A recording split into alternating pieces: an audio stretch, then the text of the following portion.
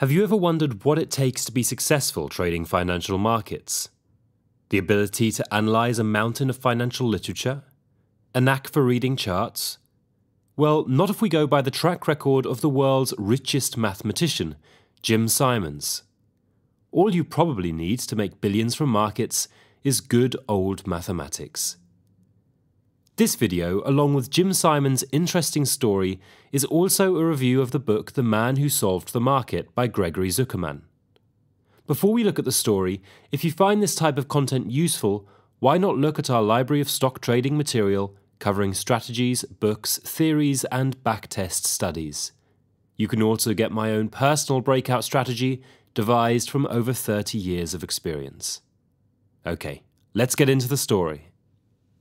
From 1988 to 2018, Jim Simons with his team delivered average annual returns of 66% before fees and 39% after fees trading financial markets. To put this into perspective, a $10,000 investment would have grown to $1.4 million net of fees in 15 years and to $271 million in 31 years. That's an incredible return considering that the same money invested in the Nasdaq, one of the best performing indexes, would have grown to a much lower $27 million. Simons' firm, Renaissance Technologies, raked in trading gains of more than $100 billion in its flagship Medallion Fund. As a result, Jim's personal fortune also swelled to more than $28 billion. The craziest part of this story is that Jim and his team had no background in trading or investing. Instead, they were a set of mathematicians, physicists, statisticians, and computer scientists bunched together to literally solve the markets. The returns at the Medallion Fund were so good that investors queued up even when Medallion charged a jaw-dropping 5% fixed and 44% performance fee to the investors in the fund, which is sharply higher than the typical 2% fixed and 20% performance fee structure prevalent in the hedge fund industry.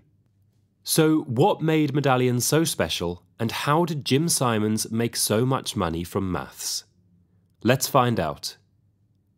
Simons was a maths buff since he was 3 years old and was always preoccupied with numbers, shapes, and slopes. He went on to pursue his love for maths, receiving a bachelor's degree in mathematics from the Massachusetts Institute of Technology in 1958 and a PhD in mathematics from the University of California, Berkeley in 1961. Simons' first and short-lived encounter with the financial markets was in the late 1950s when he was working on his doctoral thesis. In 1964, Simons took an offer from the Institute for Defense Analyses, or the IDA, an elite research organization that hired mathematicians from top universities to assist the National Security Agency. At the IDA, the idea to build a mathematical and statistical model to solve the markets was seeded in Simons' mind. At the IDA, Simon and his colleagues were tasked with securing US communications and making sense of the stubbornly impenetrable Soviet code. It was high-tech stuff that gave Simons the adrenaline rush he was always craving for. Working at the IDA, Simons learned how to develop mathematical models to discern and interpret patterns in seemingly meaningless data. He began using mathematical tools like statistical analysis and probability theory, which would influence his work at the IDA and later in Renaissance. Simons also learned an important thing about hiring and leading people at the IDA. The unit hired people, mostly doctorates, for their brainpower, creativity, and ambition rather than for any specific expertise or background. The IDA let researchers find problems to work on and be clever enough to solve them. Simons accomplished a lot at the IDA, earning accolades from his team and seniors, but he was later fired in 1968 due to a disagreement with his bosses regarding the US involvement in the Vietnam War. Post getting fired from the IDA, Simons was appointed chairman of the maths department at Stony Brook University, where he spent 10 years building a world-class mathematics university department. In 1977, the speculation bug finally bit Simons when he made close to a 10x return trading sugar using a quantitative econometric model developed by a friend named Charles Freifeld. Though the return was possibly luck because prices plummeted soon after, contrary to what the model predicted. Simons was, however, sure that the idea of using mathematic models to trade markets held promise. The world of currencies had then begun to float freely, and Simons thought it was the perfect time to dabble in currency trading. He started his trading firm Monometrics, a name combining money and econometrics, and signifying that Simons would use maths and financial data to conquer the world of trading. Being an alien to the world of financial markets, Simons enjoyed a unique perspective on markets. As per him, markets follow some predefined patterns and have a non-random structure, which makes it difficult to rely on traditional research, savvy, and insight. He considered markets as one chaotic system that can be statistically modelled with vast amounts of data to find tradable patterns. Unsure of where to start, Simons turned to his ex-colleague at the IDA, Leonard Baum, with whom he wrote a research paper on predicting price movements. Baum, excited by the intellectual challenge, helped Simons to build a model that directed Monometrics to buy currencies if they moved a certain level below their recent trend line, and sell if they veered too far above it. The system made money and seemed to work well. Simons subsequently raised close to $4 million to launch a hedge fund named Limroy. With some early winnings in currency trading based on data and hunches, Simons and Baum assembled a small team to build sophisticated models that would identify profitable trades in currency, commodity, and bond markets. Baum's system didn't work well for long, and the losses piled up, forcing Simons to move to the traditional style of trading, looking for undervalued investments while reacting to market-moving news, trading with $30 million of his own and clients' money. The traditional way of trading left Simons deeply unsettled as he hit a few bad trades in a row. Baum left Simons on differences in trading style, and Simons turned to James Axe, an ex-colleague at Stony Brooks, to solve the markets with him. The team kept on collecting vast amounts of data and built simple trend-following models, similar to that of which trader Paul Tudor Jones followed successfully. The approach delivered reasonable results, but Simons wanted more. Thanks to the returns and Simons' technology investments in Limroy, Monometrics had $100 million under its fold, with Simons' personal fortune already close to $50 million. As investors got uncomfortable with Simons' technology investments, Simons shut down Limroy to found the hedge fund Medallion, a name that the fund still carries to this day. Soon after, Simons and Axe had a falling out as Axe focused more on long-term bets, which were cash guzzlers, while Simons advocated short-term bets. Axe sold his stake to Elwyn Berlekamp, a mathematics researcher who had been working with Axe for some time. Berlekamp always advocated for short-term trading and committed himself to the firm's short-term trading models. The goal remains the same: scrutinize historic price information to discover sequences that might repeat, under the assumption that investors will exhibit similar behavior in the future. The idea was to trade frequently with a slight statistical edge. Rather than having a few big winners, have many small winners and even smaller losses. The law of large numbers would be on the fund's side, just as it is for casinos. Simons and the team left the trading signals entirely on the system, stopping instinct-based trades. The enormous amount of data they gathered threw out many short-term anomalies that repeated with a certain consistency. For example, Monday's price action often followed Friday's, while Tuesday saw reversions in earlier trends.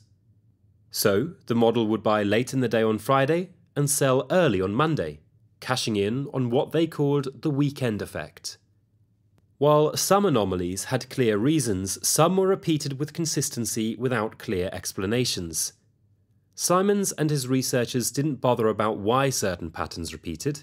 If the patterns were repeated frequently enough, they were included in the system. By late 1989, Berlekamp and his team were reasonably sure about their trading system.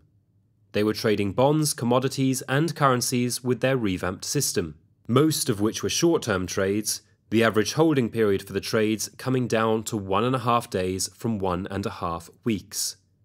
The results were almost immediate, and Medallion scored 55.9% gains in 1990. Enthused by the results, Simons started focusing a lot more on the hedge fund. Soon after, Berlekamp got tired of Simons' frequent nibbles to tinker with the system and exited the firm, selling his stake at 6 times the price he paid to Axe 16 months earlier. After Berlekamp left, Simons asked Henry Laufer, a well-regarded mathematician at Stony Brook, to take up the head researcher role. Laufer, along with Patterson, another mathematician, further improved the Medallion trading system by adding an early form of machine learning, prioritizing trades based on probability and position sizing the trades accordingly based on the profit potential. The results swelled at Medallion, with a 25% return in June 1994 alone and a 71% return in the entire year. The great returns attracted investors by the truckload, taking Medallion's fund size to $600 million in 1995. Medallion stopped accepting new money in 1993 due to the markets not being deep enough to handle any more money. Simon's only way out of this problem was to master stock trading. Stock markets had much more depth and could take several billions of dollars in trade. Medallion did not have big success trading stocks. At the same time, some of Simon's rivals, like David Shaw, had a significant lead in successfully trading stocks using a scientific approach, managing over $200 million, 4 times what Simons was managing at the time. Simons developed a stock trading model with Robert Frey, David Shaw's ex-colleague at Morgan Stanley. The model mostly had disappointing results. Frey developed a market-neutral reversion-to-mean strategy to trade the stock market, focused on whether relationships between clusters of stocks returned to their historic norms. For example, it would sell extended securities and buy oversold securities and wait for them to revert to their fair values. Laufer, Patterson, and other staff saw and slandered the fledgling stock trading system. To give it another shot, Simons hired Peter Brown, a mathematician, and Robert Mercer, a computer scientist from IBM's speech recognition group. Brown and Mercer improved Frey's system by developing an elaborate stock trading system that featured 500,000 lines of code. With some tinkering and fixing a few new bugs, the system was up and running, ready to bring in billions of dollars of profits to Renaissance. By 1997, Medallion had a 3-step process to discover trading signals. Firstly, identify anomalous patterns in historic pricing data. Secondly, make sure the anomalies were statistically significant, consistent over time, and non-random. And thirdly, see if the identified pricing behavior could be explained in a reasonable way. By the year 2000, the fund managed to grow to $4 billion. Medallion stock trades were not high-frequency scalping trades and were neither typical swing or positional trades. The idea was to focus on opportunities that occurred frequently and lasted for a period ranging from minutes to a few days. The fund kept on accumulating smaller returns, enhanced by leverage, and building huge returns overall. The market-neutral portfolio of longs and shorts kept the portfolio risk extremely low. Medallion's Sharpe ratio, a measure of risk-adjusted return, averaged 2 in the 1990s, double that of the S&P 500. The ratio further soared to 6 in 2003, with some improvements in the trading system. This essentially meant that there was very little risk of the fund losing money over a whole year. Medallion's returns soared, with a 98.5% return in 2002 and a 33% return in 2001, significantly beating the S&P 500, which delivered 0.2%, whilst other hedge funds averaged 7.3%. In the subprime mayhem of 2008, Medallion's market-neutral system resulted in returns of 82%, earning Simons over $2 billion in personal profits. The Medallion Fund bought out its last investor in 2005, making the fund an investment vehicle for Renaissance employees and their families only. The fund continued to rake in super performance afterward, making the Renaissance employees and their families multi-millionaires. Apart from using lots of data, mathematics, and computers to solve the markets, the thing that brought Renaissance huge success was Jim and his team's ability to hire smart people, motivate them to solve pressing financial market puzzles, and retain them through adequate and plentiful compensation. Renaissance employees received bonuses every 6 months, but only if Medallion surpassed a certain profit level. It didn't matter if staff uncovered new signals, cleaned data, or did other low-profile tasks. If they distinguished themselves and Medallion thrived, they were awarded. As Simons repeatedly advocated for the Medallion Fund, the system was God at cashing in on short-term anomalies, and it is the fellow short-term traders and speculators who make these small short-term gains a possibility for Medallion and other smart traders, although these opportunities disappear if the time horizon is increased. This brings us to an important point. One of the key factors for Medallion's consistent returns is to take smaller profits and compound them over and over.